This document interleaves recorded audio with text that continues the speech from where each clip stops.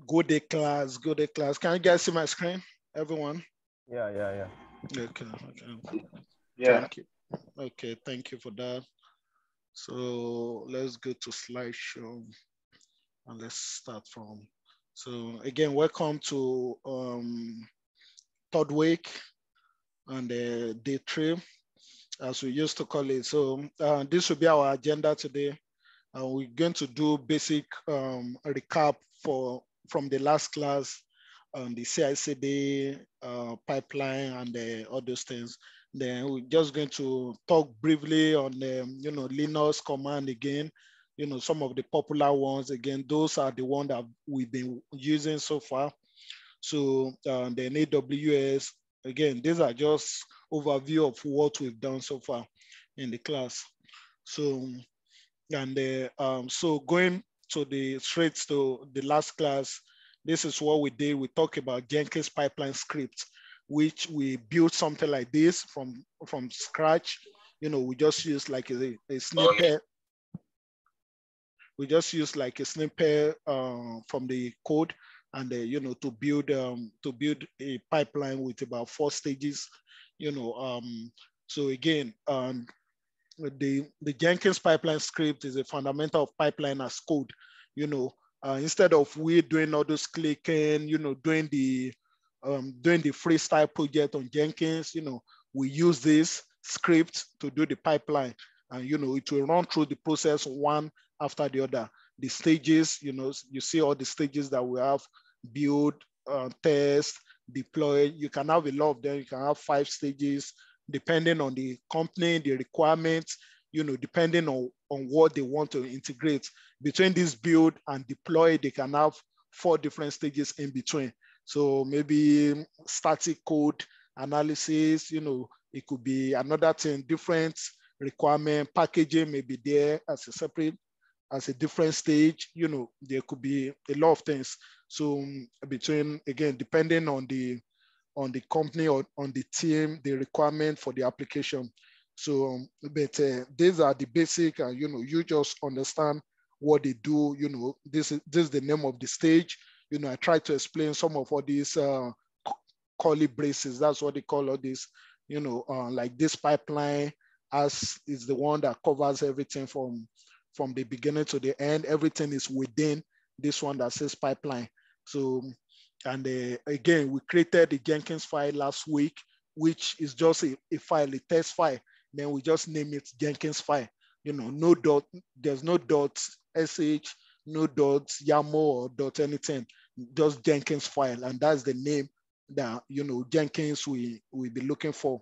So Jenkins will scan our GitHub for the name, then whatever script that was there, Jenkins will run them as the pipeline. So again, the pipeline, the Jenkins pipeline is based on Groovy DSM. So that's the syntax for this Groovy. So some company can use like some CICD tools can use YAML, some maybe JSON, some, different, depending on the tool you are using. So again, like the one I was working with in my company recently, Concord CI, that one was YAML. It's completely different from this. So it took me time before I could really get my head on it. So, but again, once you understand one of it, especially the popular one in the market, so you don't have to worry about other tools. So then we talk about declarative pipeline and scripted pipeline. The difference. Again, these are just things to know. Good to know. I mean, I've had interview asking me this before, that what is the difference? So again, the difference is just the syntax, the way they write them, for like declarative pipeline, which was the one that we wrote the other, in the last class, it always starts with pipeline. The pipeline will be the one on top of it. So once you see that, this declarative, whereas for scripted pipeline, it's node. So scripted is, again, that's why I put old method here. It's not that popular again. The new one is the declarative, which is more flexible. It's easier to use, more flexible, and the syntax is easier to understand compared to scripted pipeline. So those are just the basic difference between the two. So, and we talked about this guy yesterday, I said yesterday, last class, and Visual Code by Microsoft. And I think most of us have downloaded it already. Again, I explained the function and the why it is important. We, as you said last week, we copy our code there. We write some script within it gave us a very nice syntax. You'll be able to write like a script in an easier way using this tool compared to you just writing it and maybe Vim. You can use Vim editor or whatever, but those are not too friendly. This one automatically will detect the syntax of what you are writing. For example, you are writing a Python script, it will know the syntax for Python scripts. Your work will be very will be reduced a lot, because once you put like a semicolon like this and hit enter, automatically it will give it a space, because you know that's what Python is looking for. Same thing with other language, like this Jenkins pipeline that we wrote, Terraform. When we get to Terraform as well, we're going to use all this tool to like write our scripts in Terraform and then maybe transfer it to anywhere we want to use it. But it's good for writing this thing. It's very popular again, in the industry. Mostly used by a developer, those that write code, of course. But as a DevOps guy, once in a while, especially all the scripts like Jenkins file, like a Terraform script, or maybe you are good, you can write like Python script. These are some of the tools that you'll be looking to use.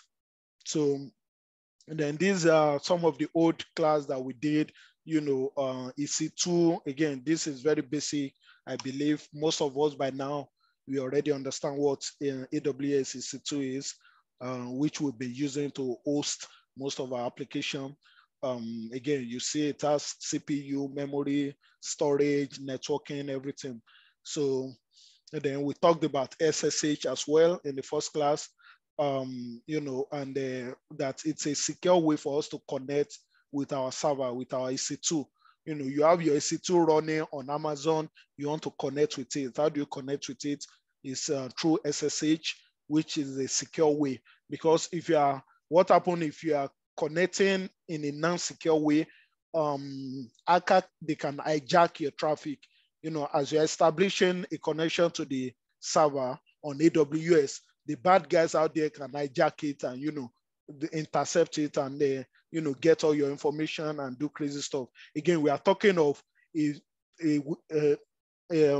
web application hosting a very big application, so the level of security has to be very high. You don't want anyone to just do crazy things there, to just have access to it directly. And that's why it's all these SSH are very, very important. You want to securely connect with it, because you are making the connection over the internet. But once you use SSH, it's a secure way of doing that. So example, and the clients are like application. Again, SSH client is just application. I believe most of us have like a Git bash already, or maybe PuTTY or ITAM for Mac user. So I have ITAM on my Mac right now. So, I also have Git bash. I think, I still use Git bash even at my job recently. So these things are very important to make all those connections. It makes it easy to do the SSH as well. So again, these are just revision. Then this command, guys, it's very important. Again, you see the CP I used the other day. I believe one of the main things that's very important in Linux is, understanding the directory structure, how to navigate between directory. Directory, again, is a folder. Folder, once you hear directory in Linux, it just means folder. So, you are moving from, for example, you are moving from desktop folder to, because there's no click in here, you don't see you don't see your desktop folder, you don't see your download folder, document folder on your thing. In Linux terminal, you're not going to see that physically. So you have to know how to navigate between those directory. Okay, you download something in your document folder, you are inside download folder. How do you get there? So, those are, I believe those are one of the basic things that is very, very important. Once you can navigate your way, you can move, switch between different directory, it's the rest are just some commands. You just have to like know what they do. So you don't really need to, again, you see some of them, we've used them a lot. The CD, every time we always use CD, just to change directory, make directory to create a folder or to create a directory, So ls to list, remove directory to remove a directory, to remove a folder, or you can use rm to remove a file. So touch, I think I use this few times to create a file. Like that Jenkins file we are talking about, I can just run the command touch Jenkins file. Then it will create the file called Jenkins file for me. Again, this is the same thing as you going to your Windows terminal and right click and just create a file. So, but you are working on a terminal in a Linux environment. These are the commands you need to echo. It's like a print. That's why you see on our Jenkins pipeline script, they do echo. They have the echo command there too, which is basically doing print. Echo hello world. It's just like print this for me. So, DUDF, call command, Vim. We use Vim a lot, which is, a text editor, to edit file, to do things. So I can say Vim Jenkins file. So it will open Jenkins file for me and allow me to edit it. And there are other tools apart from Vim that they use in the market, like Nano, like a Notepad. If you are on Windows environment, if you type Notepad, it will open Notepad for you and you can edit your file from that. So, but Vim is very popular in the Linux environment. wget, grep, we didn't really use this much, but it's a very powerful tool as well. Then output directory as well, pwd, to just show you your present working directory. Cat command is very, very useful to like show you the content of a file, like, okay, what is inside this file, cat. So copy, I used this copy last week to copy the Jenkins file from my computer to the GitHub repository that I cloned. So, I just copy, I just specify the path. So you use copy the source, then destination, copy CP source destination, then, it will copy it from that point to the other place. So again, this is basically the same thing as right clicking on your computer and just say copy, then go to where you want to paste it. Then move, tab, again, these are very, very important command that, we should be very familiar with. There are a lot of them, but, again, these are the, the few of them are very, very important going forward. Again, you'll be learning it as you are going into, as you are using them frequently. Some of them, I don't really use it much, and really, sometimes I do forget, like, that they exist, like maybe tail, head, but some I use them a lot, and it become part of me over time because I use Vim so much. I can't, like CD, I can navigate CD dot. It will take you one folder up. So maybe you can run some shell script. Then we talked about IP addresses, what they are. I mean, a lot of us have been hearing IP, and it's just a way for us to identify a unique number that allows you to identify your computer on the internet, or maybe in the network, within the network. So, like, if you go to Google now and just type, what is my IP address? So it will tell you your public IP address, and that is what is presenting to the internet.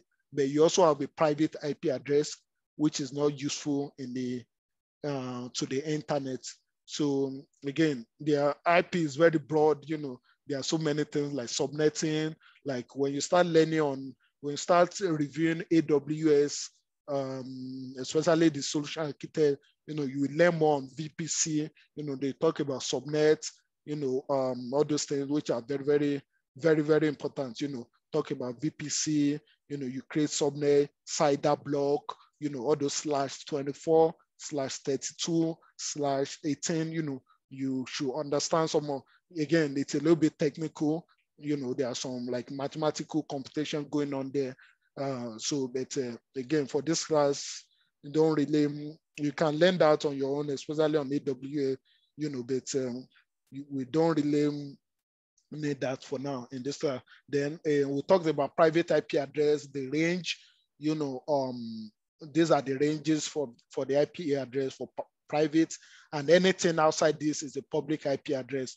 So all these things are not routed. As you can see, most of the IP address that we use to access our server, like Jenkins server, once we install our Jenkins, it's nothing like this. You will not see any one of them starting with 10.0, never. Maybe it will start with 53 point something, it will never be a private IP address. You can't access your Jenkins server with a private IP address over the internet. So, those are some of the little things to just take note. Then we talk about the port number, which also a way for us to like specify a service within the server. So again, you can have a server that has 10 different applications. Then, obviously the server will have one IP address that you can access it. Then, for example, you now want to access a specific application within the server. For example, you want to, on the server, you install Jenkins there, you install Tomcat, you install a lot of application there. So how will you access them differently? Because they have the same IP address. So port number allow you to do that, to specify that, okay, I want to access Jenkins on port A080. So you specify that, and you will know that, okay, you want Jenkins, or maybe I want to access another distance on port 9000. So we know that, okay, port 9000 belongs to this application, so those are some of the important ports is very useful, and especially in this thing. Then we talk about some common port number. As you can see, whenever we spin up EC2 on AWS, you see this port 22, which is for secure shell SSH. So, it has to be open. If this is not open, you cannot connect with your server, and again, these are very popular port number out there. 53 is for domain name server. 80 is very popular. It's for the HTTP.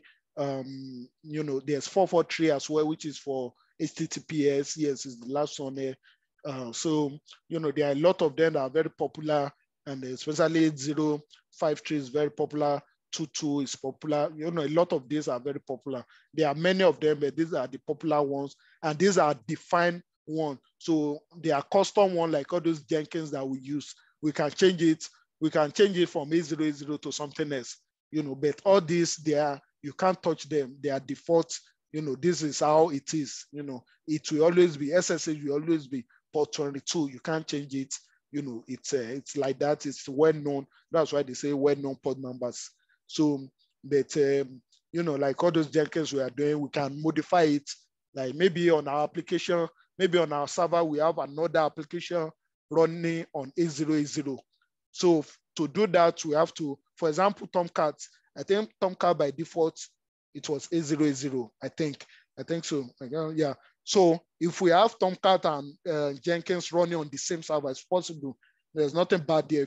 If your server is big enough, you just have to make sure you modify the configuration such that Tomcat or maybe Jenkins will run in another port number. Maybe you can say, okay, Jenkins run in port 9090, or maybe run in port 9000.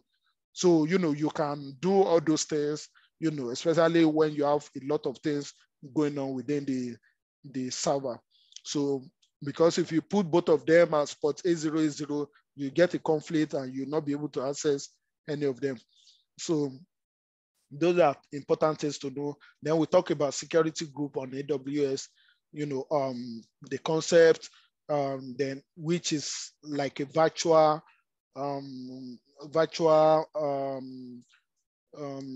what do you call it? Virtual security shell that kind of like protects your EC2 server at the application level. So you can basically like a firewall. Firewall. Thank you. Yeah, firewall is the word I want to use. So yeah, like virtual firewall where you can specify a port number that you want to open to the public. You know, like most of the lab we've been doing, we open ports 22 to everyone, which is 000/0, which is for everybody can access it on port 22. You know, and that's why we have to use all those like key as well, like security key. With that key, you know, if they don't have the key, even you open the port, they will not be able to connect with that. So, but again, these are some things in the real world.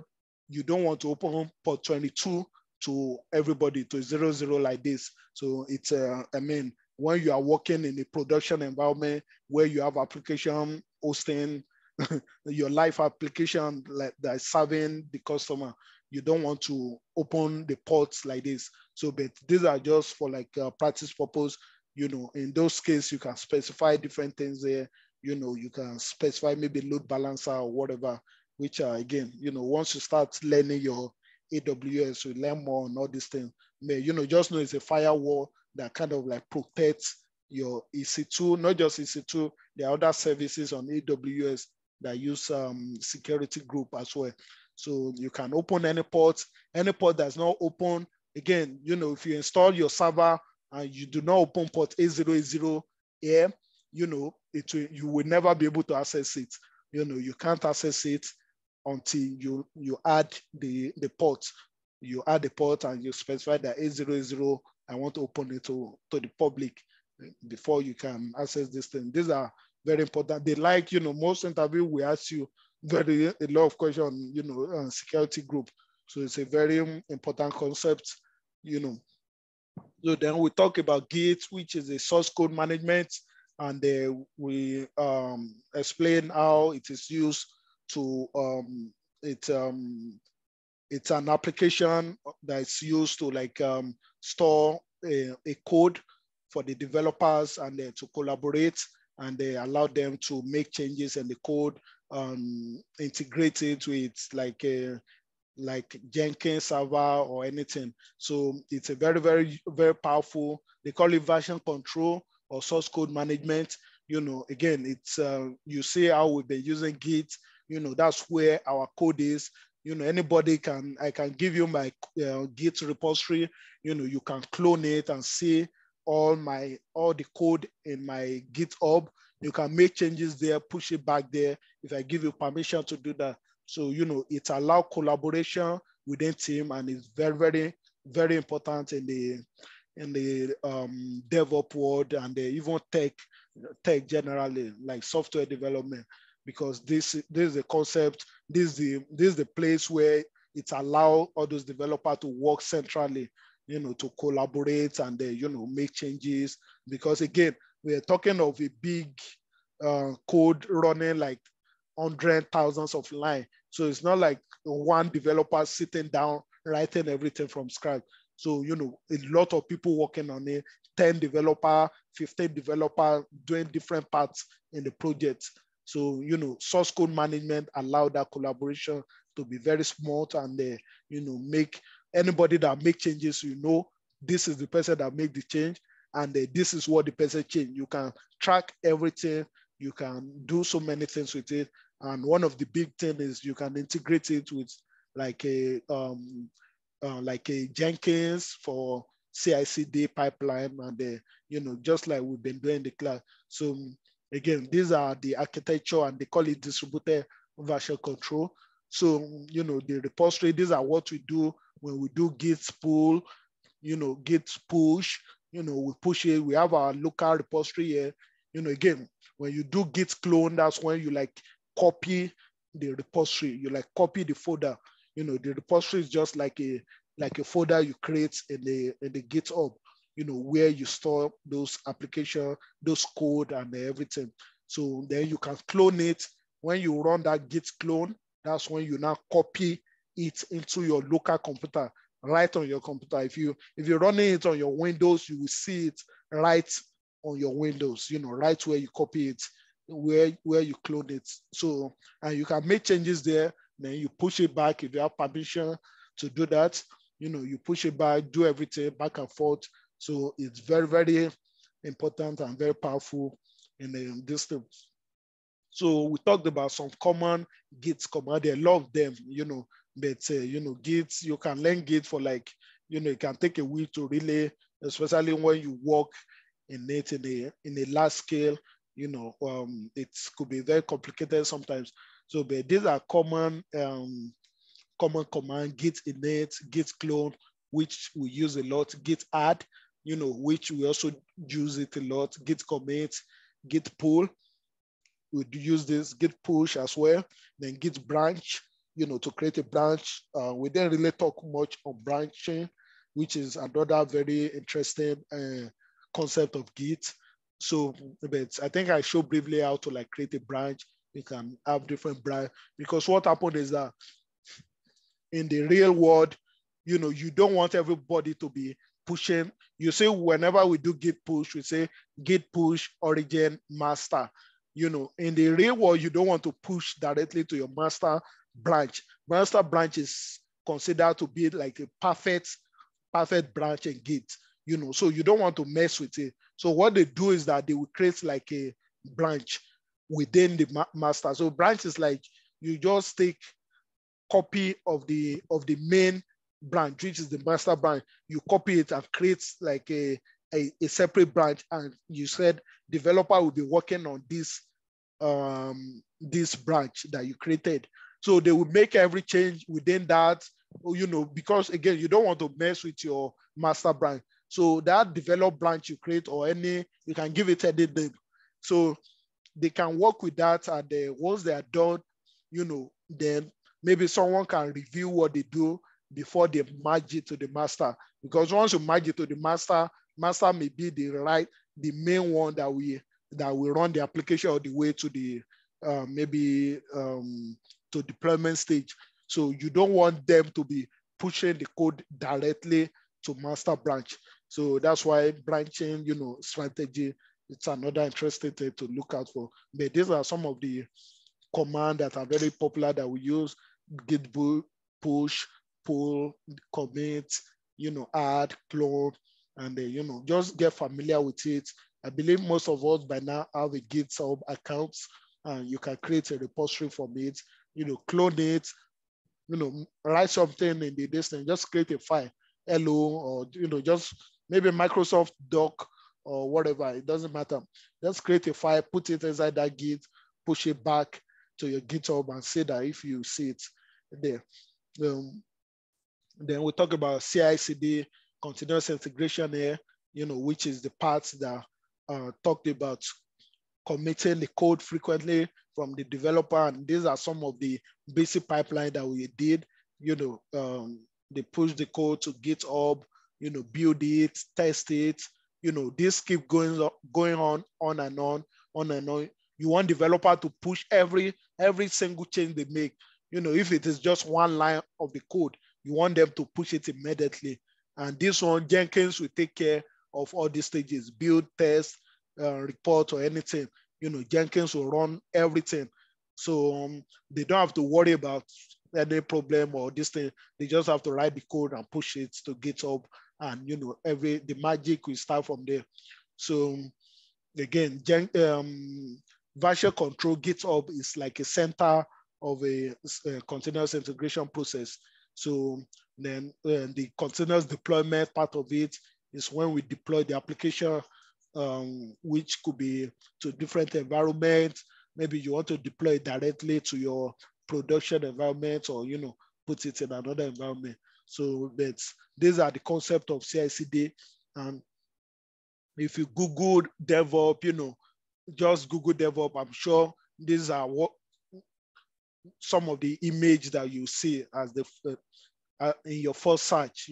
These things are very, very critical to DevOps.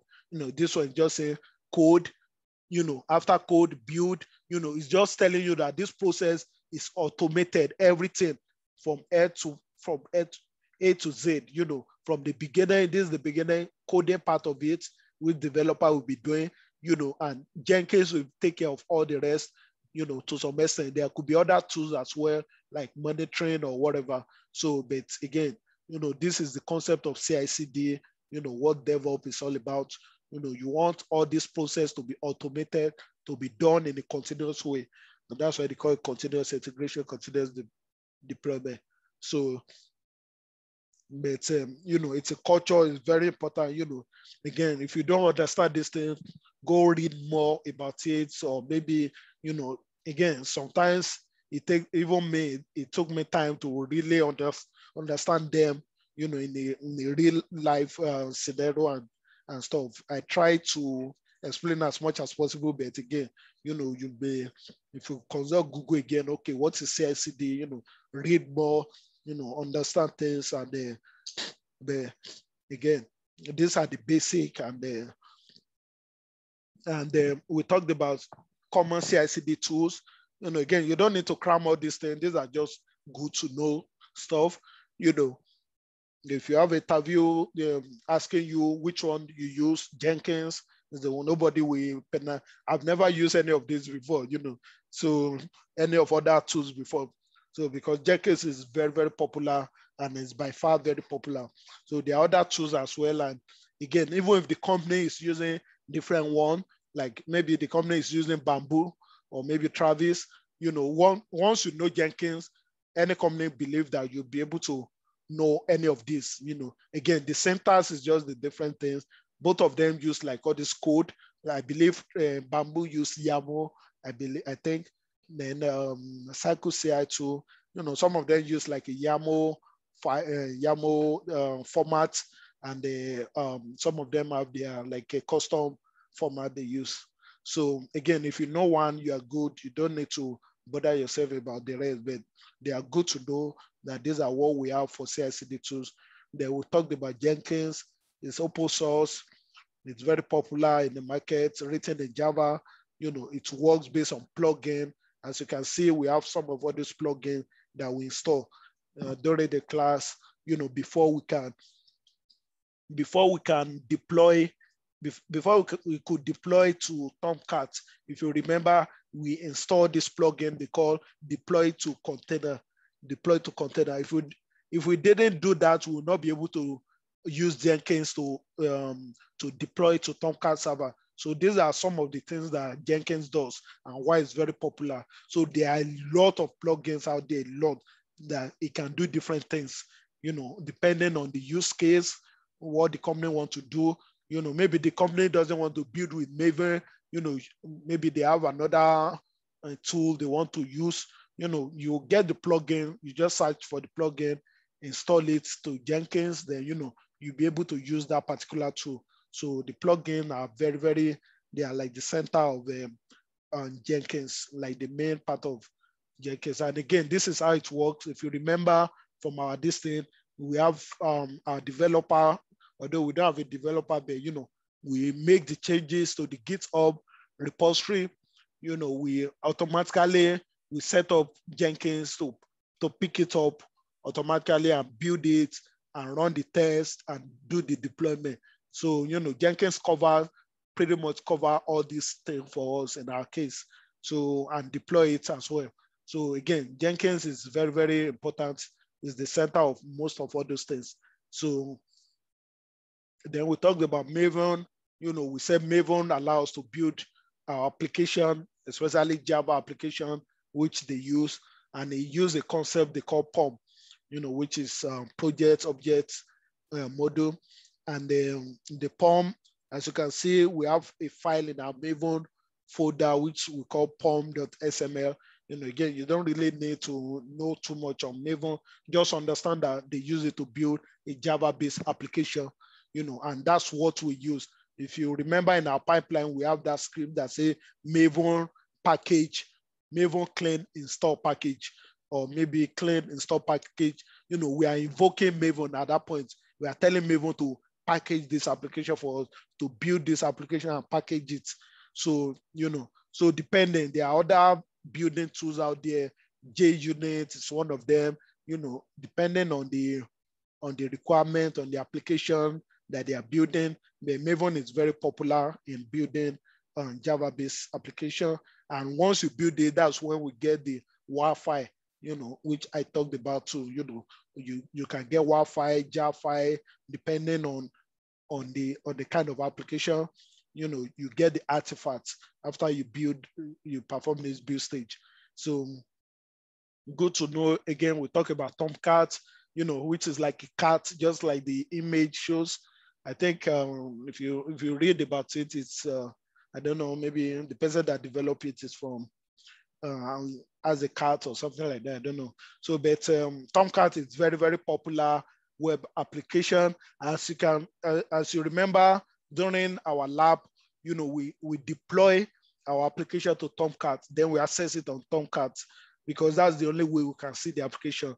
So we make the deployment, we build the application, then we deploy it. We have our Tomcat running in a separate server.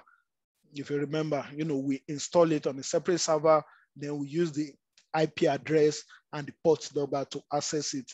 So most websites you see out there that you log in might be coming from Tomcat and you wouldn't know. So they may be hosting it on Tomcat, and it's because there are a lot of applications out there running on Tomcat server. There are other web-based applications as well, but Tomcat is a very popular one.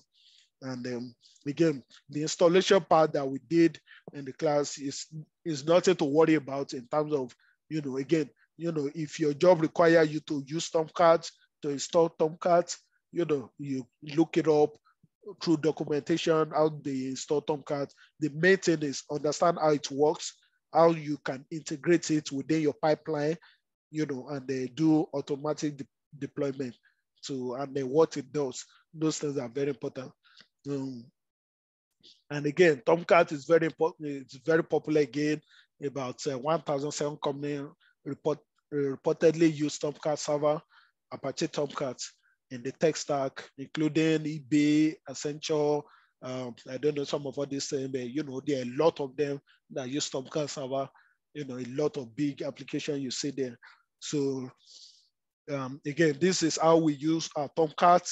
If you remember, we build our Jenkins build the application through Maven. Maven also do the packaging for us. Maven build it, package it, then we deploy it to Tomcat. Then we're able to access it from Tomcat here. The Wi-Fi is what you deploy to Tomcat. So we're able to access it from Tomcat directly here. So this is just, for us to understand the concept. And again, this is a basic pipeline for just for our understanding sake again, GitHub. This is similar to what we did a little bit, from Git push. You remember once you do Git push origin master, automatically our pipeline will kick off at that point. We don't need to do anything. Jenkins already know that we just push a change to GitHub, then it will trigger the process automatically. And that's what you want in a real life scenario. You want everything to be done automatically. You don't want anybody to go to Jenkins and be it's a build now that you see. You don't want to do that. You want Jenkins to build automatically whenever there's a change in the code. And this is the basic of CICD. You say in this case, compile, build stage, test. You can do some testing. You can do some deployments here. You can deploy to staging. Then, you can have your QA people to check before you deploy to production. Different companies with different ways they do that. But these are very popular. You can do automatic deployment to staging stage, but you don't want to deploy automatically to production because again, production is a very vital environment, or that you don't want to mess with. So because if there's anything that's not right within the code, and then you push it to production, it's a big problem.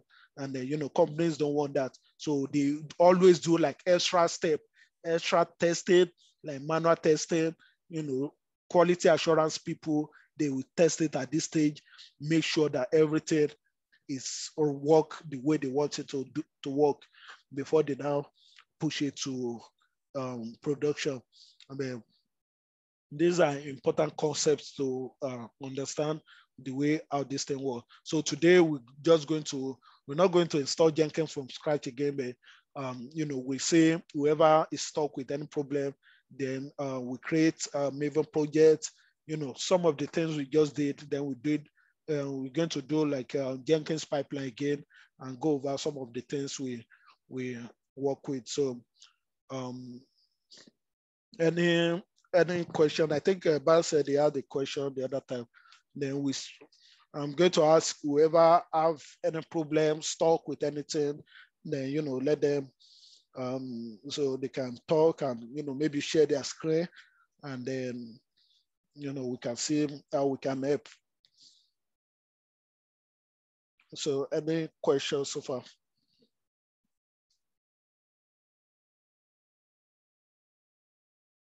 Bayo, are you there? Bayo, are you there or are you sleeping? I'm here, bro. Yeah. What was the question? Actually, I was able to get my stuff. Sorry, I have too many questions that I've piled up here, but let me just start with the first one. Okay. The first one is that I make some changes to my repository, the one that I have on my GitHub. So I was now trying to rehash it and commit the change. So, but I was trying to like clone it again. So I was not supposed to clone. I was just supposed to git add and continue. Mm-hmm. So now I now make mistake. I now push a whole. I create a repository. Then I now copy the whole repository. Then I posted it again in the repository, as in the one that I have before now. Now okay. I want to now edit it now. I want to delete the files. The directory inside that particular one that I've created, but I'm not able to get it sorted out. So I don't know whether you can help me out or something. Yeah, I think what you can do is if you clone it again, the repository as it is, then delete on your computer, delete what you want to delete there, then commit, then push it back. So then the one you said you have, you put like a repository inside another repository. So in that case, you will have this, there's this file, which is .git file. Whenever you create a Git repository, it's a hidden file. You're not going to see it unless you run like ls-la. So you will see .git file. But if the .git file is twice there within your Git repository, it will give you a problem. So you need to remove one of the .git file because you have two repository overlapping now. So you need to like manually remove the one of the .git file before then you remove any file you want to remove, any file or folder, remove it manually, maybe by just rm command or rm dir or whatever, just remove it with the remove command, and then push it back, push it back to the distance. But you make sure you don't have the .git file twice. If you have the .git file in another folder, another folder again, I have it twice. Yeah.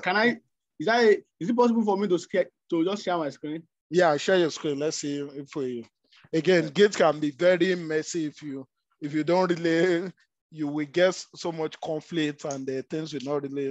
So, but yeah, let's see. You have disabled participants. Oh, okay. Let me enable that. Okay. Oh, no. Suspend. No. Allow participant to share screen. Okay. Yeah. Try now. Yes. Screen. Yeah. Share. Okay. Yeah. Are we together now? Can you see my Git bash? Yeah. Okay. So now, okay. Yeah. So now, you see, yeah, I see that 2 folders there. Yes. Are they the same? No, I mistakenly, it is the same thing. I mistakenly clone and hatch the same folder in the particular reciprocity. Yeah. Okay. So okay. Then just remove it now. Let me show you. Okay, let me show you here. Run LS and let's say okay. I'm not able to remove that. I've even tried to Google online. Can you see now? Okay. Yeah. Okay. Yeah, I know what's good. Go to your terminal again. Let's see. Okay. It's tough. Say yeah, CD ... Just go up one directory. Yeah. Then LS. Yeah, then remove that first one, RM. Okay, I should remove it. Yeah, RM-RF. Okay, that's RF. Yeah, then the name of the file, the first. Yeah. Okay, then LS now. Okay, then do git add now. Dot. Then git commit.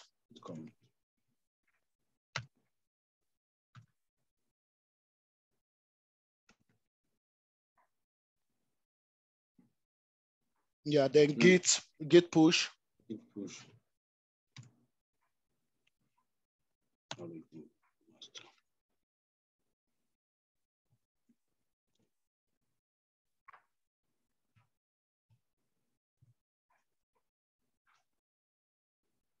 Yeah, then refresh your GitHub now. Let's see.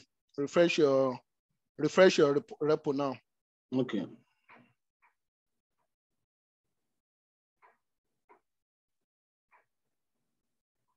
Okay. It has gone now. Okay. Yeah. Thank you. Thank you for the. I've been actually battling with it for a long time. Yeah, I mean those things are just you. I mean you just have it. Just do the basic remove. Yeah, and it will go. Yeah. So okay. Anyone with stock in any process again, any stage. And another thing that I want to add. The last time, all of us install Apache. Yeah. Now we install but the last like 3 classes back now. Yeah. What we did was we installed Tomcat on a different server. Then we install then we have our Jenkins running on a different server. Yeah. So we now integrate the Jenkins with the Tomcat so that any update that we make on our GitHub is being updated and both on Jenkins and on our Tomcat server. I want to ask, is there any? I've been hearing Apache stuff. Apache is the first Apache that we install. Yeah. What is the difference between that and Tomcat? They are different. I know they are different. But I think that one it's probably lightweight, or I really don't know the difference. But I know both of them. That the one we installed in that first class, it's I know it's lightweight, and I don't think they use it to really host like a real application like that. So, but sincerely, I don't really. The Tomcat is more popular to deploy. I don't think we can deploy our Wi-Fi in that one. I think they just use it for. I will also check it out, the difference between the two of them, but I'm sure they are different. They are both owned by Apache, but the other one is Tomcat. So yeah, that's a good question. That other one is not that popular like that. It's just like it's not that popular in the main distance. Okay. I think I've seen an article on that before. Okay. Yeah. And another thing that I faced, I've been using my Amazon account, AWS account for more than it should be going to 1 year now, not up to 1 year. But I've just been running T2 Micro. Most time I just leave my server, all the servers running. So I now see they sent me a mail today that I'm paying $8. Yeah, then you check your this thing. Yeah, check your billing dashboard and see what you're running. This month alone, hello. Yeah. This month alone, I'm owing them 3.9, but I see what I'm running is T2 micro, not. Yeah, what happened is that they charge you for the volume of the, because each application has a, and it also have limit. You know, I think they have a number of hours that you will be within free tier. So if you run it more than those hours, and they I think they will charge you. But Yeah, I think they also, I think for a year or something. I don't know. How many hours? I think for a year, I don't know. Yeah, for a year. It has gone beyond that. No, I've not even used it up to a year now. I started using it November last year. I think sometimes you have to stop the, maybe there's something you do. Stop the server from running. Like maybe if you are not using it, you can just stop it. Does that one help? Yeah. That one. So I think apart from that, just like on my Azure, if you're using maybe a dedicated IP address, it's a separate service they charge you for. There may be some additional services I use, because since the last class, my own Tomcat and Jenkins servers have been running. I didn't close it. I intentionally left it to check. As long as you're not running other services attached, or you're not exceeding the maximum volume supported, you'll still be free. But if you exceed it, there are other services you can have, instead of the IP address changing, you have a dedicated IP address. The IP address is always constant, even whether you restart or not. So those services, if you attach Elastic, they call it Elastic IP. Elastic IP, yeah. If you attach it, they will charge you. They charge for that. But by default, we're not using Elastic IP actually. Elastic IP will charge you money. But the one we are using is not. We don't use Elastic. It's random IP. That's why when you stop it, when you stop your server, you start it again, it will give you another IP address. Yeah. So, but if you have, that's what I'm saying. You know, sometimes some people may mistakenly do some things. Maybe it does that. I don't think. You just go and check. You go and check all the services you run. Exactly. And you go and check which one. Go to your billing dashboard. Yeah, you see the one. I can show you all these things. Well, I have stopped using that particular account anyway. I'm not using the account. I mean, sorry, I want to answer. You asked about Apache and Tomcat. Okay. So I just went everything to solve, because I do web development, so owns both Tomcat and Apache owns both servers, but Apache web server, what it does is it's basically for serving more like static websites. Yeah. But you want to deploy dynamic web servers. Yeah. Like you want to have some Java applications.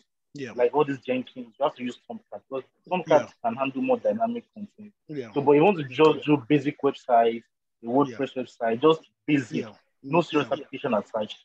Use a basic Apache website. Yeah. So okay, like a one-page site, right? Yeah. Okay, like a one-page site. Use Apache. Like if you want to develop applications that are like this Jenkins, this DevOps, for instance, you have files that are constantly changing, that needs to be picked, and the server runs them properly. You cannot use Apache for it. The server will fail. Just be seeing issues, and the server will just be running out. So use Tomcat, which is dedicated for that. So that's the major difference between them. Okay, thank you, David, for that input. Yeah. No. Okay.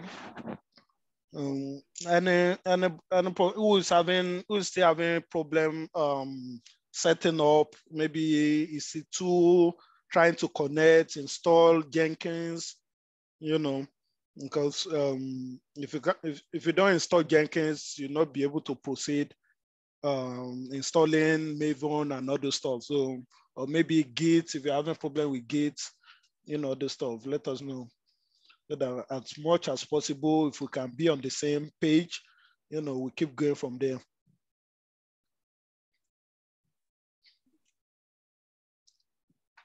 Anybody? I'm trying to work on the Git today to install the Git. So I tried the same process, everything, but I keep getting different results. And I check if the Git version is running on my system already, and I see it's okay. But when I try to run some application on it, like the normal what you write on that you taught us is not working. Maybe I can share my screen so you can. Let's see, please.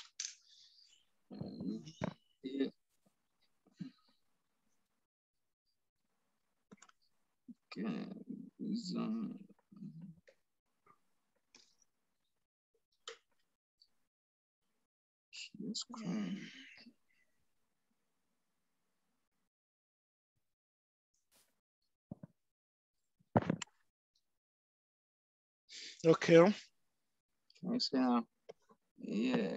So, okay, I think I've cleared some commands. So I run it to ls. It's fine to ls, and you can see I try to check for gate where I type gate space dash version to check if the gate version is on there, and it's fine. So from there, I tried the next command. Like I was trying to create a file on the GitHub, so I can see it on my repository on Git. So, but all the command I was trying, it's not working. It's like now you are in a root. I don't know how you get into root directory. Once you see that slash, can you connect back to your server now? Or maybe I think you should be able to run some of those commands. It's not in his server now. Yeah, it's not in his server. Does it need to install? He just wants to get something from from GitHub. Yeah, I think so. I mean, I think you can run the command directly. You probably don't need to even connect to your server. So just run that touch now. I run the SSC. That's when I got to this IP. We can't hear you. Okay, I said I think I go through the server. That's when I went to the Ubuntu IP. Yeah. You were connected before. I can see from the history you were connected. But what I'm saying is you were in the root directory. That's why it's giving you, and that's why when you run ls, you see all this file you are saying. These are the root Linux. When you're in the root directory, there's a root directory, there's a root user, which is different. When you're in root directory, that's when you see all this bin file, and you need extra permission to like run some command there. So I don't know how you get there. If you cd then slash, then it will take you to root directory, which is for administrative purpose mostly. So you don't really work in root directory most time unless you are doing stuff. So I think that's why you get in that error. But run that command again. Let's see. Do you see something, right? Yeah, just press your up arrow command. Okay. And let's see. Up arrow. Yeah, okay, enter. Okay. Nothing happens. Yeah, just wait. You have to run the first one before you run. No, you only run the first one once. You don't have to run it every time. Okay. Do you have your server running or you shut it down? Okay, let me go and see. I think I shut my server down. Let me go. Also, let us see that let us ls into the download. Let us see what is there. Yeah, the key. ls, just ls. Okay, I'm coming. Let me refresh my server. I think my is stuff.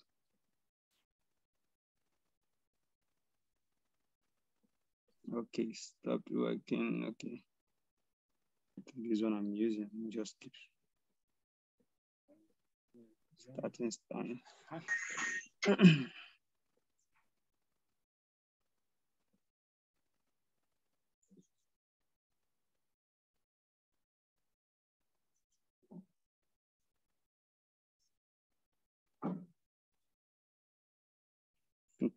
Okay, you said I should go to it. Okay, I should ls into the download, right? Yeah, just ls. Let's see what you got. This was I've got the key for the EC2 pin. Yeah, I think you're good with that. Okay. So is your server up and running now? Let me check now. It should be running now. It should be running. Yeah, it's fine now. Yeah. Okay. Did you stop it before? If you stop it, then this. No, I just stopped it now, like just few minutes ago. Yeah, you need to copy. You need to copy that command again. That ssh.i. Okay, to start again. Yeah, copy that ssh.i because now you will have different IP address since you just started it.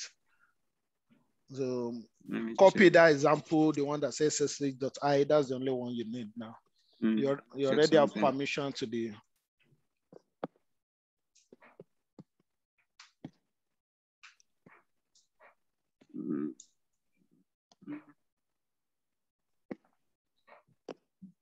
Okay.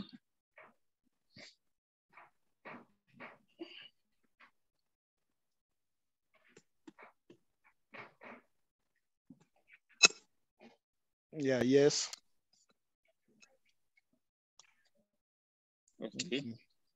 Yeah, run that command you're talking about now. Git version. Yeah, Git version should be there. Yes, then, so I was trying to write like hello .sh. It works. It works. It works. I think I'm confused there. You see, I wanted to write the LOSH and move it directly into my file, which is that midday, and to now go to my repository and go and check it, run it there if it's going to appear there. That was what I was trying to do. Is this this midday, is it your Git repository that you clone? Yeah, yes, that's wait on my GitHub. Then CD there, then you can create a file there. Yeah, this is my GitHub. You see the midday there. If that's your data, CD there, then go inside there and create that file. Or you can just move any of this file there if you know how to do the move command. That's right. I use move the file LOSH to the midday, but let me just CD into the midday. Yeah, CD into CD. Let me CD into. Then ls, see what is there. Nothing. You don't have any. Yeah, create a file there now. Okay. That make directory, right? Yeah. No, just touch. Touch. Make directories when you want to create a folder. Okay. Touch. Yeah, just give it any name. It could be .sh or .txt or. Okay, I think TXT is not working on the laptop. It will work. It will work. Just use it. Let's say.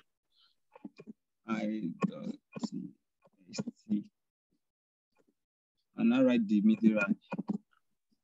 No. What are you doing? No, you can't write anything. Just that. Yeah, that's it. Enter. So okay. What do you want to write in this file, or what are you trying to do? You want to put something there? Yeah, but I think that midday is the file, and that which one is the file? I don't. Midday is a folder. Is a folder. Wait, okay. Olu, what you want to do is to move hello.sh into midday, right? Yes. Okay, it is simple. Go back. CD --, go back. Then move like the way we have done it before. The file that you want to move. Like hello.sh. Yes. No, that's not correct. Then where you want to move it to, just press M and complete it with tab. Yes. Okay. Then it should move. That was what I was trying to write. So then, can I check it now? Yes. Let me check. So I should see LOSH now if it's there. Oh, you see a lot of files are there. I is there. I think I need to... wait. You don't move them. What you have just moved is hello. Then CD into that midday. You are not inside that folder. One thing you need to know, you need to understand where you are in a Linux server. For now, if you are looking at your terminal now, you see you are in this is a home directory. You are in like the base, So for you to see anything inside midday is a folder. So you want to see the content of what is there. First, you can do ls midday, or you CD into midday first. Then you do ls. So you can use either one. You can do ls midday, then it will show you the distance of midday, or you can CD into midday, just enter. Then this is the file that you move. This was the one you created. Or you can CD into midday, then just run ls. So that like these two LOSH now, iText is in midday already now. Yes, they are there. They seed into midday, then use seed into midday again. Yeah, seed enter, then ls, run ls. They are there. It's the same thing with what you just did the other time. The 2 files, they are there. Okay. So if I want to have it on my repository now, if I refresh it, should be there, right? No, you need to do you see, I don't think you understand what he's trying to do. You are trying to take something from your Git, right? Yeah, like what we did in class, like we run some application on this GitHub and we have it reciprocated, like we push it and have it on our what you, if I don't know, run ls space -la. I want to know if this is a Git repository. Yeah, this is a Git. Okay, run git add. Okay. Git add. Git. Dot. Then enter. Okay. And then run git commit.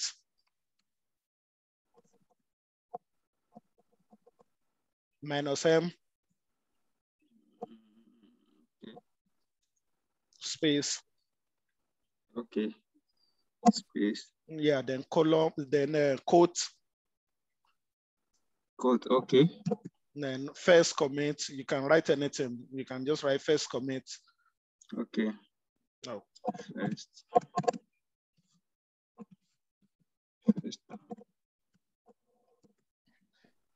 And then enter. Okay. And then do git push. You can just do git push alone. Git push. Okay. And enter. And then provide your username, your Git username. Okay. Okay. Okay. Enter. Yeah. Then provide the password. It will not appear on the terminal, but just know you are typing.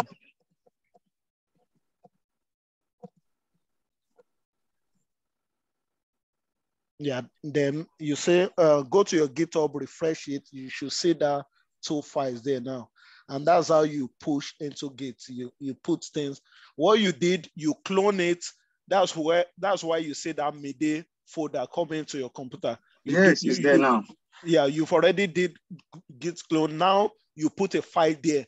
How do you make that file to be in the GitHub, which is a remote repository? And that's why you have to go through this process: git add, git commit. Git if you don't do that, it will just be in your local computer. The changes are not done in the remote, in the GitHub, and you want the changes to be in the GitHub. So you need to do that process every time you make any change. So if you make any change in this file again now, in this midday folder, maybe you create another file or you edit a file there, you need to do that process again so that it will reflect. So git add, git commit, git push, and username password. Yeah. So that will do this thing. So those are commands you should be very, very familiar with. You're working with Git. Okay, all right. Thank you. I think that's what I've got for now. No problem. So anybody with any other this thing again?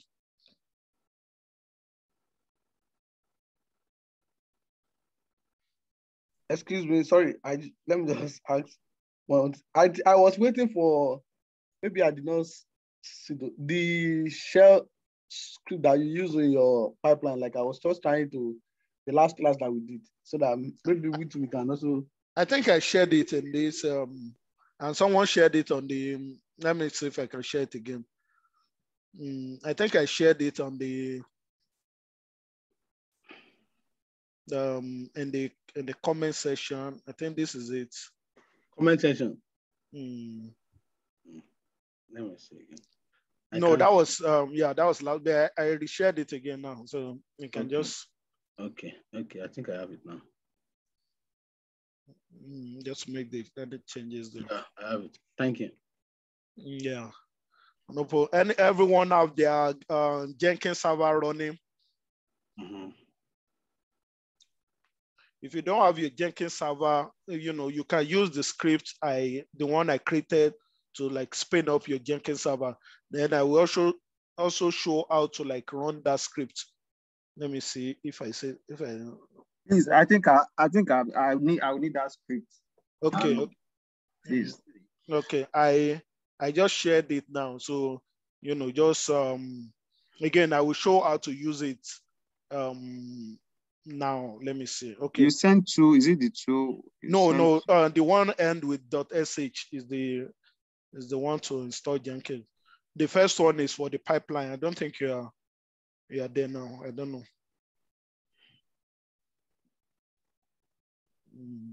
Yeah. Can you stop sharing? Okay.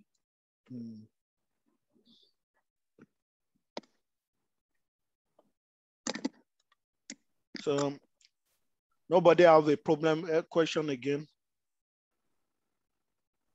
Okay, so I will for the pipeline again. I will just show how to for the Jenkins the script I just shared. I will show how to use it in case. So we should not bother ourselves yet on how to write scripts, right? Yeah. I mean, you can practice with it, but don't bother much again. Don't really. Yeah, just not bother yet. Yeah, don't bother yet. We'll still be working on that script. We're still going to add some stages with it, but the one that we have now, it's good. You have it in the GitHub. Then you can just edit it and just. Kenneth, yeah. Isn't shell scripting part of the like skills that you need to? Yeah, it is. So it is shell scripting is, and again, you don't. It's I don't for a starter. So I can't see the files shared though. No vex. You can't see it. I shared it on the. Did you share to private or public? I shared it to the whole world. Yeah, you were saying what? Except for a starter. Yeah, for a starter. I mean, if you can learn shell scripting, that would be cool too. It's also very disable. I think Python is still a bit friendlier than this thing. In most cases, most jobs, they will ask you that at least one scripting language. So they will specify shell scripting. It's all about shell scripting is all about like writing code, like. Yeah, shell scripting is like this. Can you guys see? Yeah, I understand what shell scripting is. Yeah, so it's basically, this is the script I want to like use to install my Jenkins now. Even for me too, for my shell scripting, I'm still a little bit not to compare to Python. I can work with Python very well, but some of all these commands that we are doing they are shell command. Like but when you are doing scripting, you use advanced one. You use like all those like conditional. You use looping. Like for you use some advanced Linux command, which are like shell commands. Sorry, not Linux, but they are like. But like if statement, you can use conditional statement that if this one does this, do this, else do this. You have to understand the syntax, which is it's like learning coding somehow, not coding like that, but scripting. But if you can learn it on your it's good to have, nice to have, but I wouldn't say you should stretch too much on that. Not everyone knows it, even people that won't.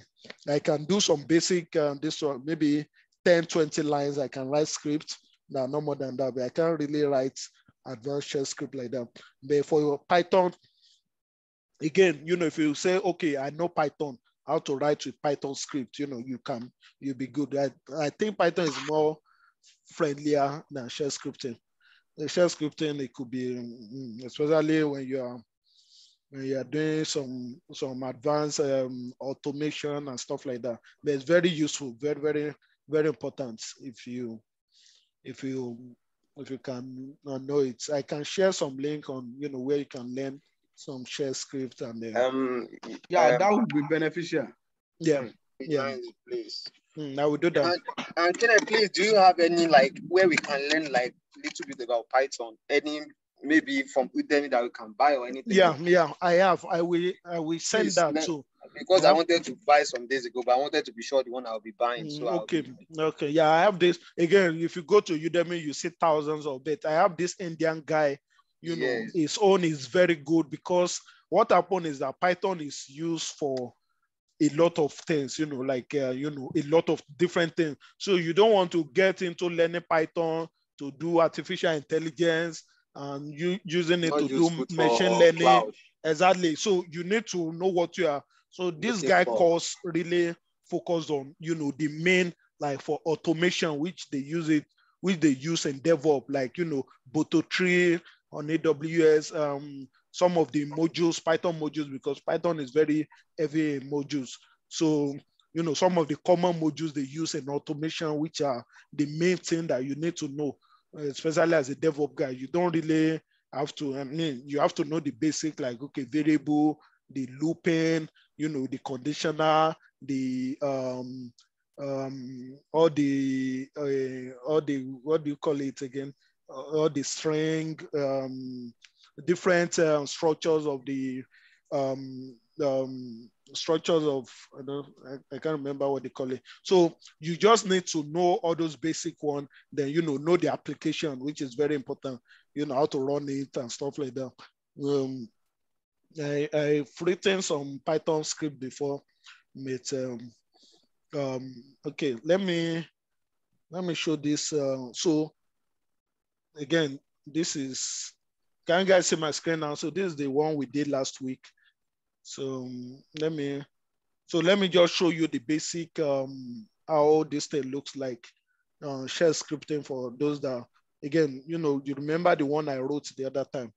Where's my stuff? Okay, this is it. Okay, let me open it, open with code, visual code. Okay, yeah, can you guys see my screen now? Yeah, so again, these are like what they call scripting, you know.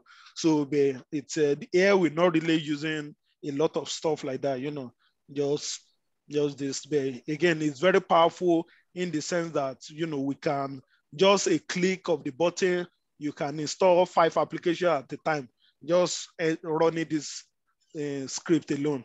Yeah. So, you know, yeah, it's very, very useful. And here, you know, I'm just using sleep is just pause. So there are a lot of things like, you know, if you want to run like if statement in shell now, it will be something like this.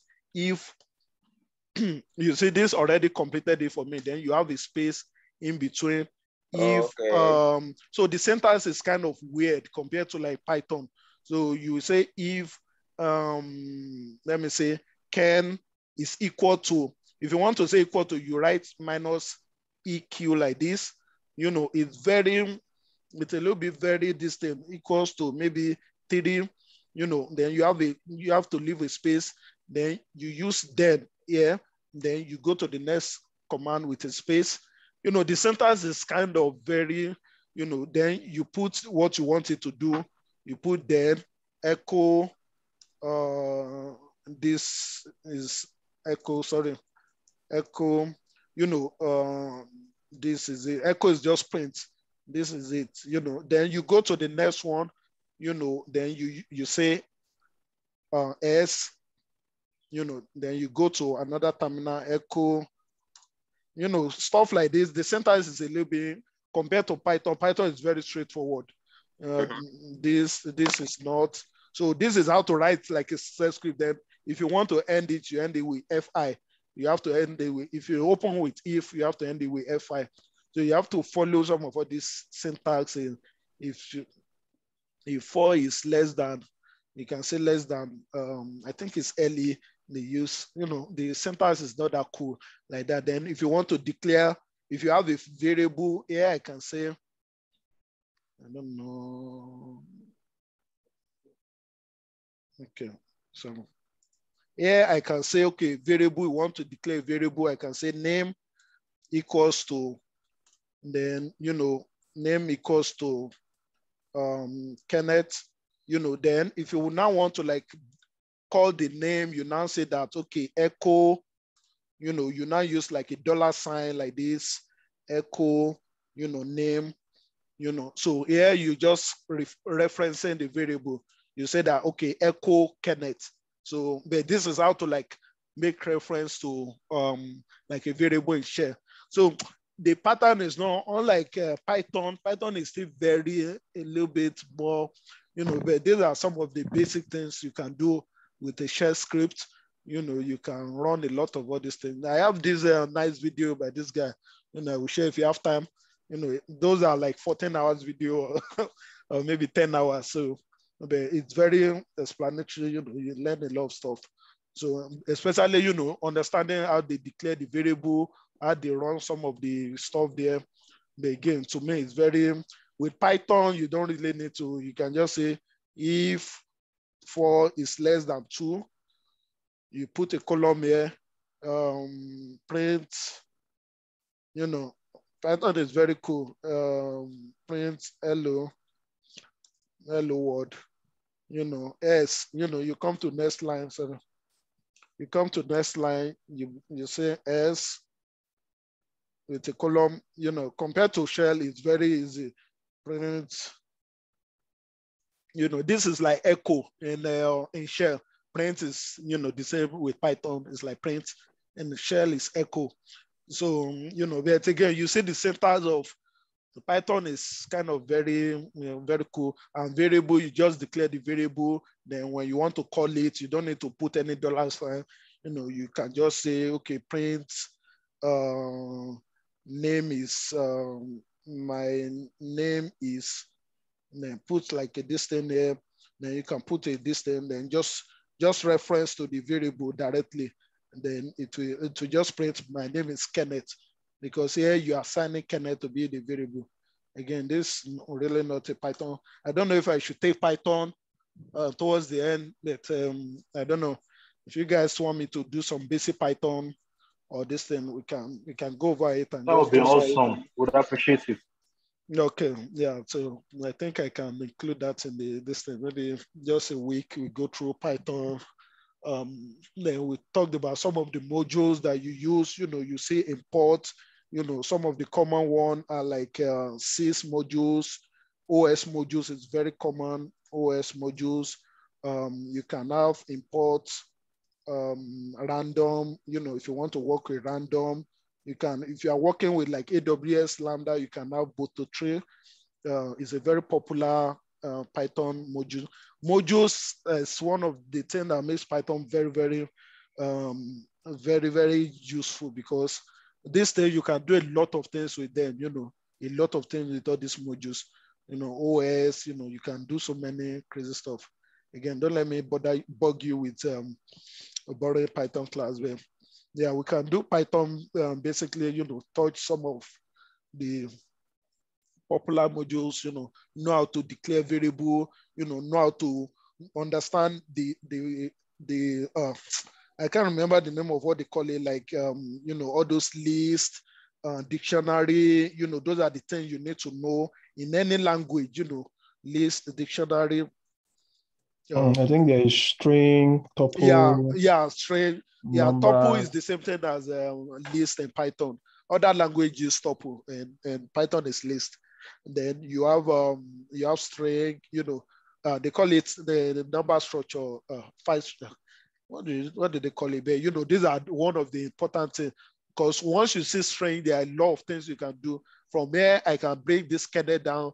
I can extract kernel based on the position that K equals to this. You know, you can do a lot of things, you know, with string. Dictionary is like a key value, like name, kernel, this is a dictionary, you know, age, 50 numbers too. Yeah, you know, those things, you know, these are dictionary, you know, those are basic things you need to know. Then the other ones is how you can think, how you can be creative in using them to do so many things. So again, this is not a Python. Then I just want to comment all this out. You comment it out with this, or you can use it. But most of all these things follow the same, very similar pattern. So just the syntax, the way they are. So even shell scripting too, you can do all this thing there. Just that the syntax is different. But I think Python is still a bit friendlier for a beginner than shell. again, this is share too, but it's not doing something crazy. Like here now, what I'm doing here now is that, okay, I say echo, this is the default password. So these centers allow me to run a command within the echo script. So the $, open bracket, close bracket. So this command, I want to like run it in the print this thing directly. So that's why I have to like use the $, and the stuff there. So those are just basic things you just need to. But again, that's why I'm kind of watchful, because once people see coding like this, they will run away like, oh my God, coding. You don't, I mean, I know a lot of people got a job without knowing most of these things. So, but if you want to learn it, it will help you a lot. It's very cool. And please, Kenneth, one more thing. Like, please, the way you are doing interview, we want us to like try to note some questions down, because we're still gonna need your help. Yeah, of course, definitely. Yeah, please, but please, you guys need to, when we get to that stage towards the end, we'll be doing that, the interview process, because trust me, those are these are technical interviews. It's not, they will not just interview you once and land you a job. You do first stage, second stage. Some company have third stages.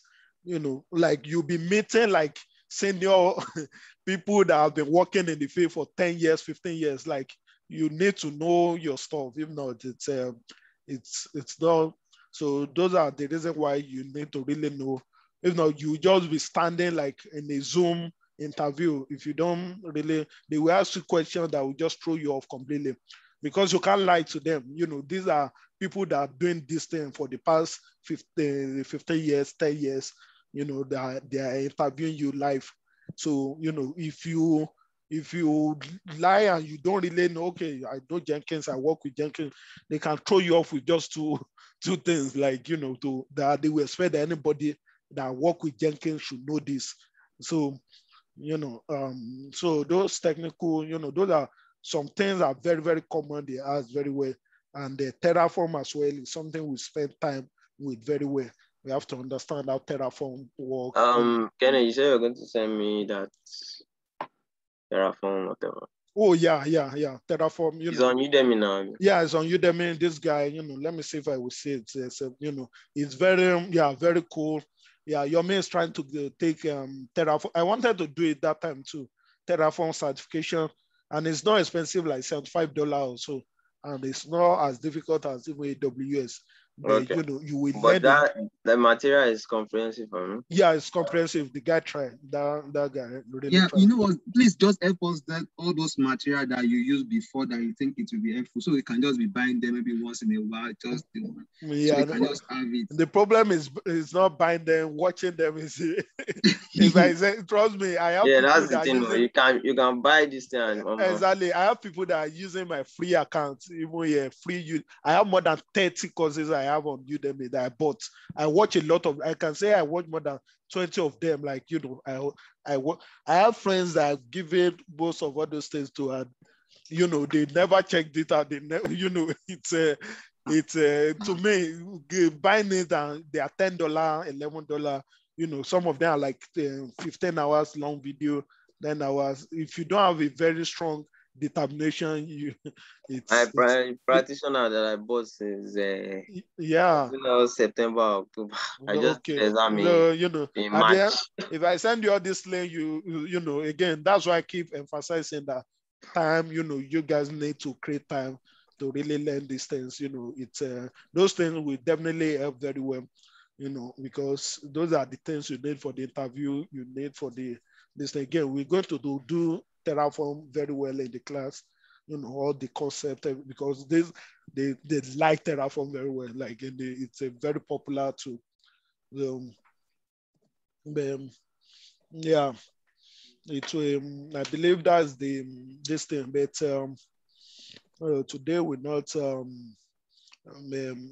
I think we can add like a this thing for the class anyway, like a Python class, and just touch some basic parts. Python is not that hard, honestly. It's not that hard compared to some other language. Even to me, Shell is still a bit I don't like the syntax like that. But yeah, let me just show how to run the script. The script I just shared. I showed it before, but I don't know if. And this is the pipeline we did last week. You know, I don't know if anyone was able to do this pipeline. Yeah, I don't know if anyone was able to check it out. This was the last class. Yeah, this was the last class. I've not even tried it at all. Yeah, try it. And I mean, the code is there, you know, in the The code is where is the code? You sent it in the. Yeah, that's what I shared now, you know. And just now. Yeah, I shared it now. You know, someone shared it again. The one that said Jenkins file. Jenkins file. Oh, okay. Yeah, Jenkins file. I have to stop when I did not see the code. So that's why I stopped. Oh, yeah, you could have. Oh, I think I even have it. Yeah, someone shared it about this thing, and we talked about it early in the class, in the WhatsApp group. So, but this is the same thing as what you are looking at here. Okay, so you just need to copy it. Yeah, you can just clone it.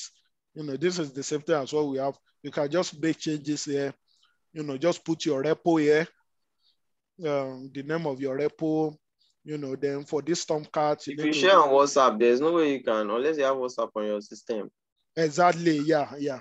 Unless you have one on WhatsApp. I don't know why this Tomcat duplicates itself. Let me delete it.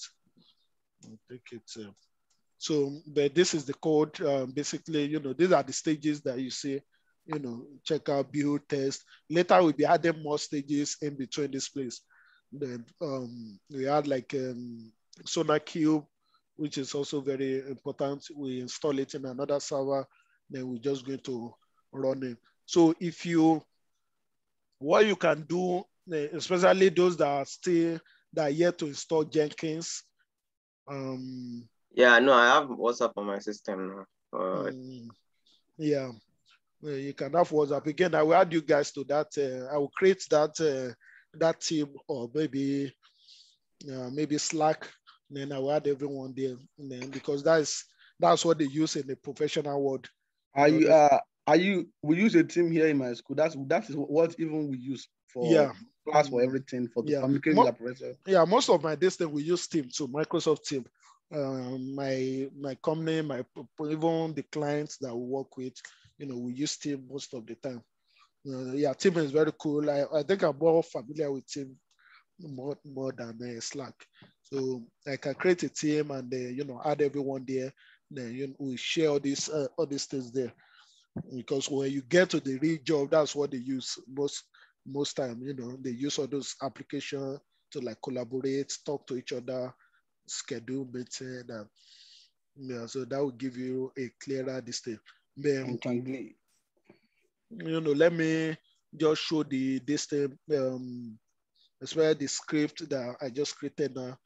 This is my AWS. I think it will be. I don't know how much I'm owing AWS right now. I'm sure it will be a lot of money.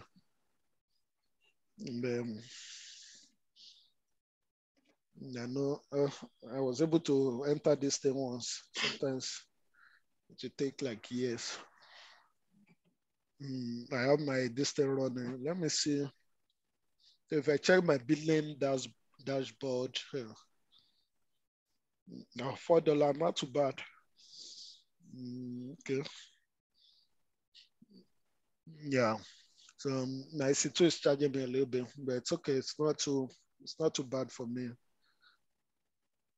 So if I will try and connect to my or let me just spin up another server briefly, you know, just to refresh especially some of us still trying to.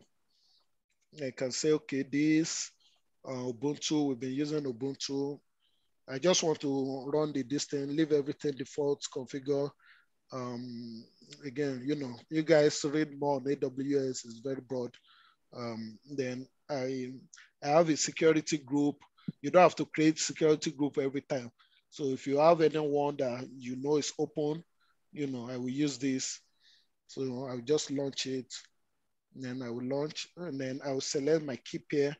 I think I have this on my computer, you know, and then I will launch it. Yeah, I believe this is just a very basic revision for most of us. So if it's when it's running, then I will connect with my server. I don't think I can connect yet. I'll connect with my item. Can you guys see my item now?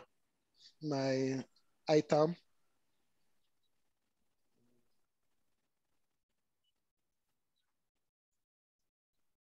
Can you guys see my item terminal? Yeah, we're seeing it, but yeah, on AWS now. Yeah, we can. Oh, you can say now. Okay, okay, okay. Yeah, okay. Let me just connect. So I will click connect here. Then I will use SSH client. Then I'll just copy this because I already run. Once you run this once, you don't need to do it over and over again. So because this is just giving you permission to use this key. So permission is another concept in Linux that is very interesting. So I'll just enter this command like this. Permission deny. I guess I need to run this thing. I think I run it before. Let me see. No such file. Oh, okay. I'm not in my directory. Okay. You are in the Java. Yeah. Okay. Yeah. Let me see there. I think I have it in the download. No. Then let me run the command again. You see, try and use shortcut as well. You don't need to do things multiple. Up arrow, down arrow is very useful. Guys, it just give me what I've entered before, and boom, I'm good.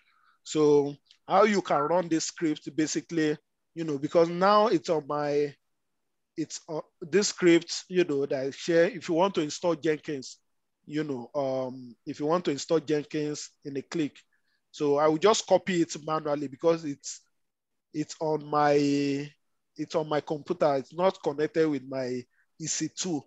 I don't have access to it on my EC2 directly. So what I can do is that I can say Vim. I can just, again, you can use Vim to create a file that doesn't exist. So you don't have to use Torch to create it first before you can use Vim directly. Even though then I can give it any name, gen.sh, it doesn't matter. You can give it any name, but Vim will create a file at the same time, allow you to edit it.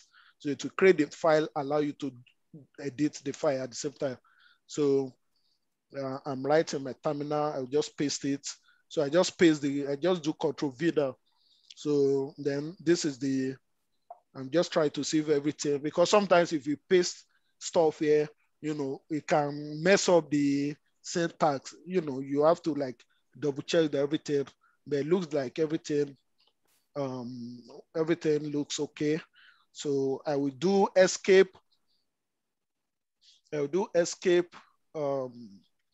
Escape, then column WQ.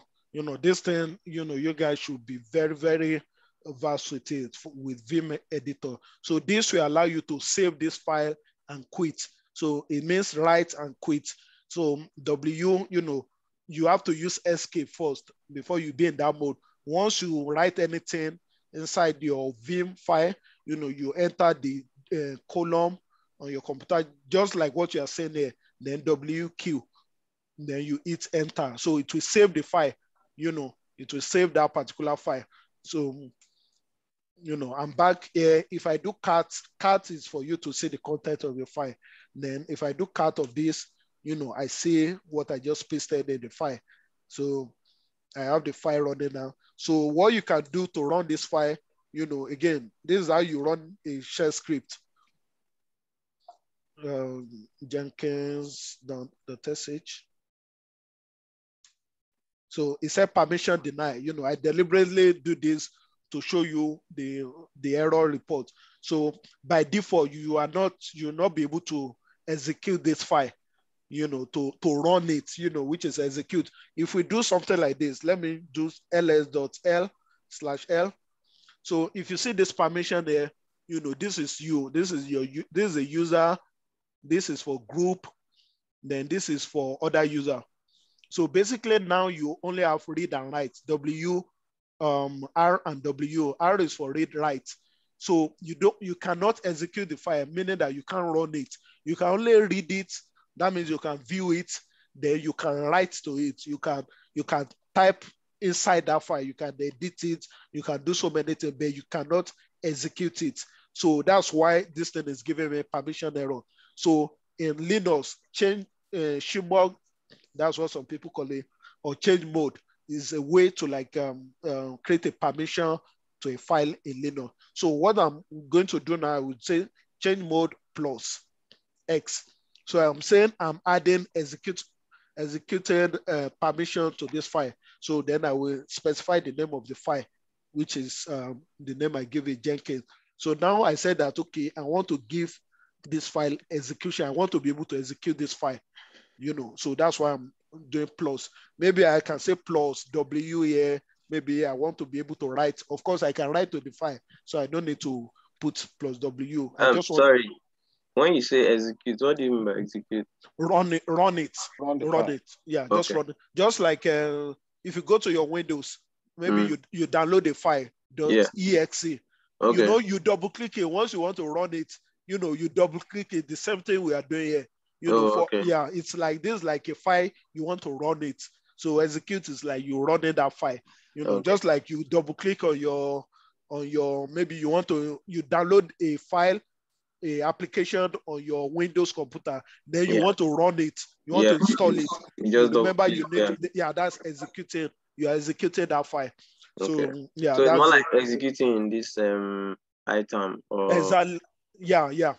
It's more like you creating that executing file and you are running, you want to run it. So so there are 3 permission level in the Linux: read, write, then execute. RWX, X is for execute. If I use this command now and hit enter, then I run the command I ran earlier, you compare the difference. So now you see that it added X there. That, okay, I have read, write, then execute permission, and you see the color change to green. So that means I can run this file now, without any problem. So you see the other time it's gray, and I only have R and W. Now I have R, W, and X. So meaning that I can do everything. I can read, write, then I can execute. So I can read, write, and execute. So let me just execute this file. So if you want to execute it, I just do this. I just do this, then, it will install Jenkins, then it will, so you don't need to go through the manual stages, just to show you how to do that. So, it will install Jenkins, then, if you see the script I wrote, here, I asked it to clear the screen, then, then cut the what's it called, the code, the password, the admin password. We just do this, then, we end the class. So basically, this is what this thing is running up. Let me just show you, it's doing the installation and doing everything, then it will clear the screen later on. And then later it will clear the screen. Again, these are why scripting is very powerful. They use all this thing in the industry to, like, automate things easily instead of you doing things manually and stuff. So if you are stuck with Jenkins, you've not installed Jenkins, I think this script will be helpful. I think I'll come up with a script to do the Tomcat installation as well, that you don't need to do all those manual installation process. Then when this thing runs, then we just get the IP address, then we spin it up.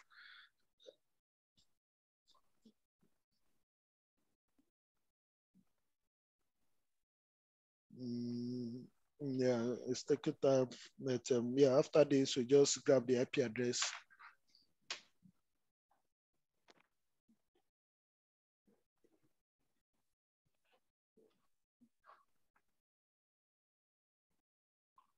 Gadavi, why breaking the class?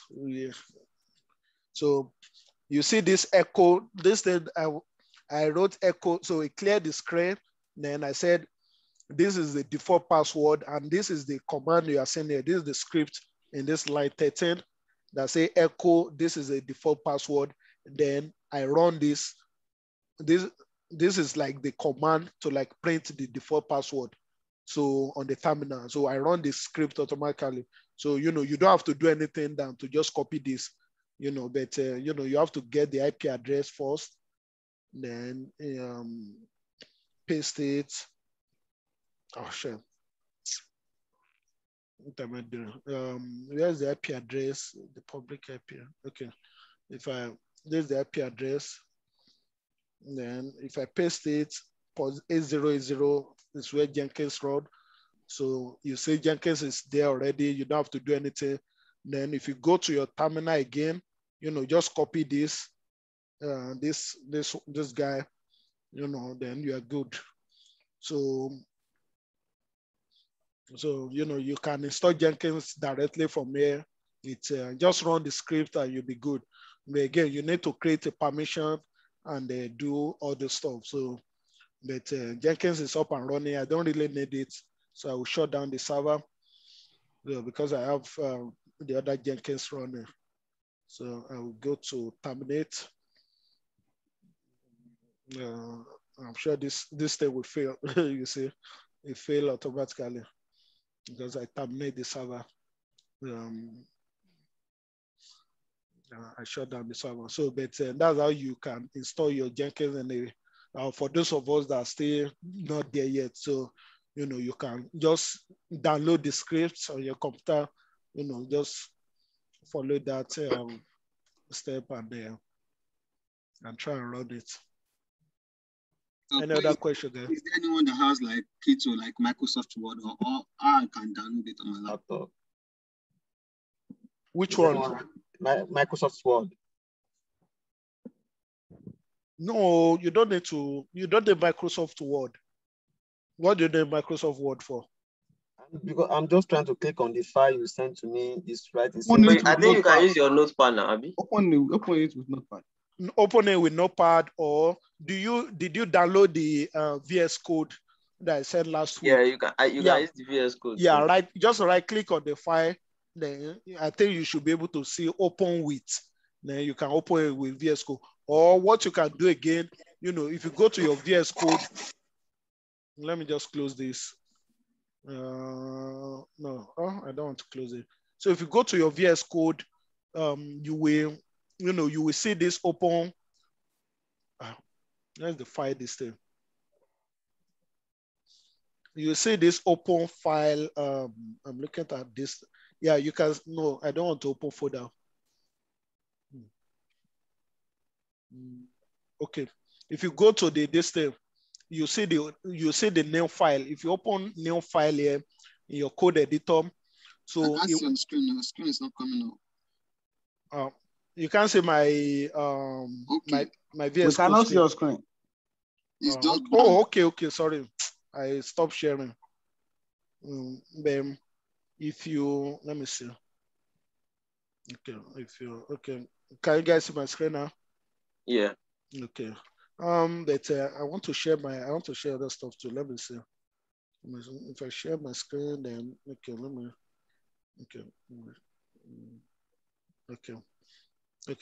You can see my screen now. So what you can do is, if you go to the file, where you download it, you can just do like this, right click. You can do open with. It will give you a lot of options. You can open with VS Code, directly to open it with VS Code. So, or you can go to VS Code directly. Again, let me show this actually. So if I go to, let me see, if I go to them, right click on that file, open with VS Code, you can open, you'll be able to open it directly. So, or another thing you can do, if you go to file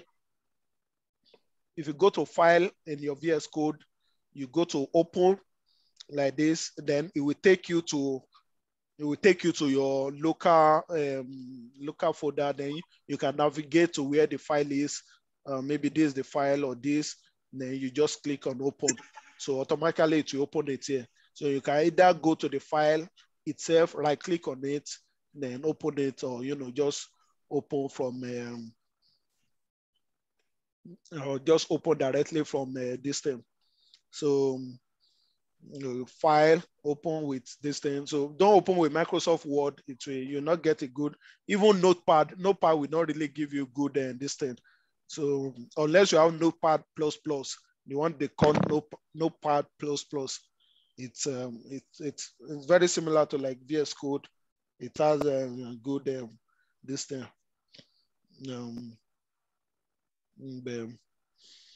Yeah. Any other question, guys? You can also hit me up anytime, personally, if you run into any problem in some of the lab. Okay, okay, I will get back to you. Yeah. Thank you. All right, guys. Have a good night. Since How far? Here you go catch up later, right? Bayo, don't go. And then, yeah, bro. Here, I will catch up. I will text you. I will get back to you. Let's do after class. Yeah, okay, bro. All right, guys. All right. Thanks for everything. Good night, everyone. Thanks very much. Appreciate it. So, Jabman, I see you, Sergeant. Mr. Kenneth, how? Oh, gas soldier. Kenneth. Yeah. Hey, no go bring soldier come me. Is he around? He's around. Maybe sleeping. If he's available on July 31st now, 30th, make Nagara play come now.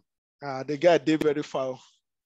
I think say Nagara day New York together. Yeah, upstate New York. Upstate New York is. Oh. Yeah. Okay.